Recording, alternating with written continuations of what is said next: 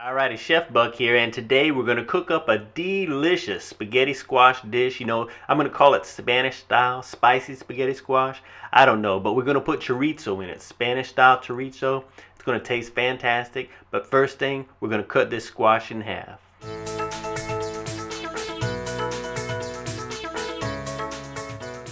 Begin first by spinning your squash in a counterclockwise direction. This will ensure the centrifugal authenticity of the squash. Then, without fear or hesitation, using a sharpened blade, plunge it deep into the heart of the squash. The gourd may be stony and resistant, but do not be perturbed. In the unlikely event that your blade becomes transfixed within the gourd, the classic crotch pull should alleviate this problem. Should this not work, then the reliable underarm removal method will certainly suffice.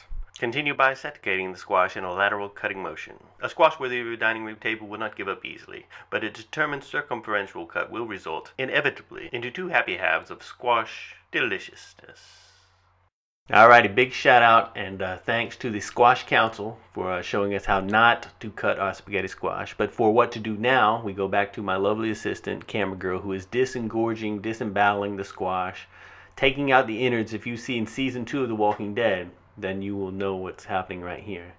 But once the seeds and stuff are out of the spaghetti squash, get a shallow pan, put a thin layer of water, throw cut side down your squashes on there. That didn't sound right. But anyway, slide it in the oven, 350 degrees for 45 minutes. While that's going on, we'll go ahead and chop up a little bit of garlic and a lot of onion. We're using an onion. We got a little bit of red onion too we're using here. You don't have to use different kinds of onion, just a whole lot of onion and you'll be fine. And then we're going to use some Spanish style chorizo.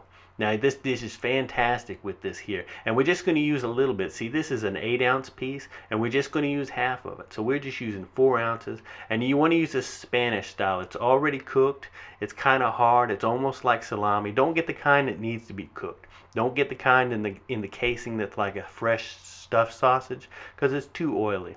Get the kind that's like salami, already cooked. Now after 45 minutes, we can take a look at our squash, and be careful turning these things over, because there'll be a lot of steam under them and you don't want to disfigure yourself.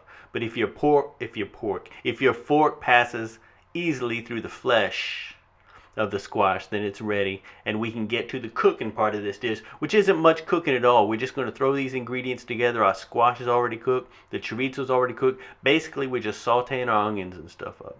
So heat you some olive oil, medium-high heat, throw your onions in there, stir them around, give them a few minutes. Then you're going to throw the garlic and chorizo in there, and you're going to want to leave the chorizo in there for a few minutes. Let it soften up a little. But the great thing about using this Spanish style is that it's going to add a different texture to the dish, because the spaghetti squash is soft. The onions are going to be kind of soft, so having those little chunks of sausage is going to add a great flavor, but it's going to add a nice texture too.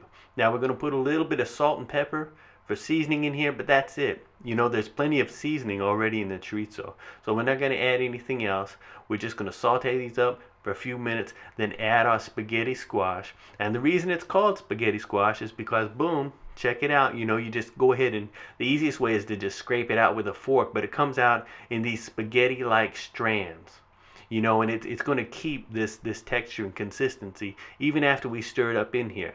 So just get it in the skillet. It's already cooked. It's still hot. We're just going to mix it up with the chorizo and these onions right here. And then that's pretty much it, We're going to add a little bit of cilantro for some flavor and some color. Use parsley if that's all you got for color, but cilantro really adds a nice taste. And then some cheese if you like. That's definitely optional.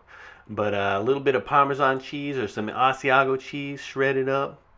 It's just delicious. And that's it. This is a very easy dish to make. The hardest part or the longest part about it is just waiting for the squash to cook. And you don't even have to do anything. Boom, slice it in half, throw it in the oven, and then that's it, And there you go.